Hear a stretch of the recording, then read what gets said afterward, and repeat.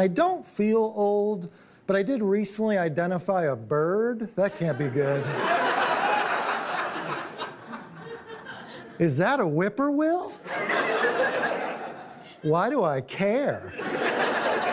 And why do I have binoculars? And I actually met a professional bird watcher. He gives birding tours in Central Park. And I said, that sounds like a fun job. And he goes, well, you get a lot of egos. And he told me guys will brag about how many birds they've seen. And the best part is how they verify they've seen a bird is they just say that they saw it. It's an honor code, so I've seen every bird. Prove I haven't.